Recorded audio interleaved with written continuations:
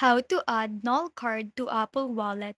In today's video, I'm going to show you how to add your null card to Apple Wallet. So first, head to the App Store and search for Null Pay. If you don't have it yet, go ahead and install the app. Open the Null Pay app, then log in with your account. If you don't have an account yet, you will need to register your card.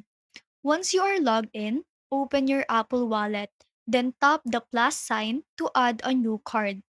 From the options, choose Transit Card. You should see Null listed. If not, make sure that your Null card is verified in the Null Pay app.